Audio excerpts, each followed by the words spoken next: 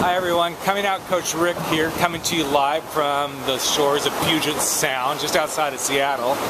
And I wanted to say hello, number one, so hello! And let you know I'm up here working with a bunch of really empowered and brave gay men for the weekend. They're going through the men's inner journey, and I get to be a staff member here. So I'm really excited about it. 3 years ago I actually did the men's inner journey myself, and I gotta tell you, it was really a game changer for me in my life and the direction I wanted to go. So I'm really privileged and blessed to get to be here this weekend.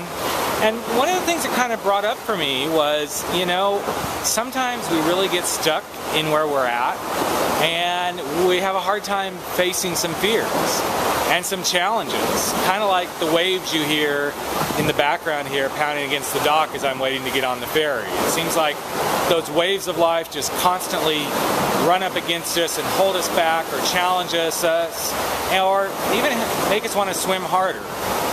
So I guess my thought for today is, what if that fear was not a challenge? What if that fear was no longer a part of our makeup? What if that fear was completely out of our way? What more might we invite into our life?